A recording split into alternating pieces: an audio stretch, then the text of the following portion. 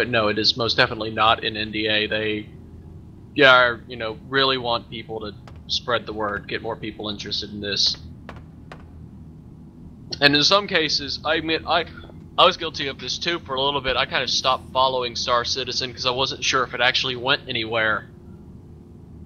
And then I saw a friend ping me up about the live stream where they were selling Indrises, so I'm like, ooh, buy a thingy.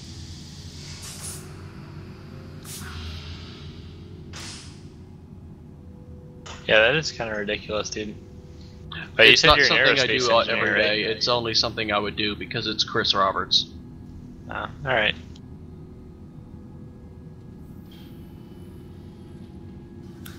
I mean, as long as you got a badass job, what does it matter? Well, it's not so much of a badass job.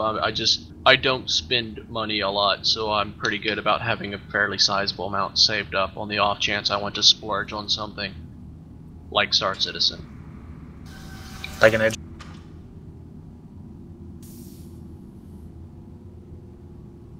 Fucking retard tried to rush me on a ladder. I got him. Yeah, this is going to be 11 hours for it to finish downloading.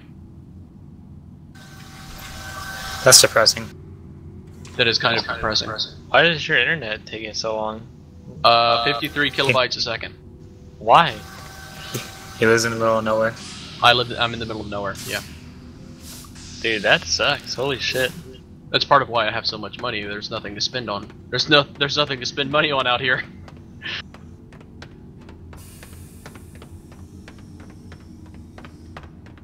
Fucking killed his teammate. I'm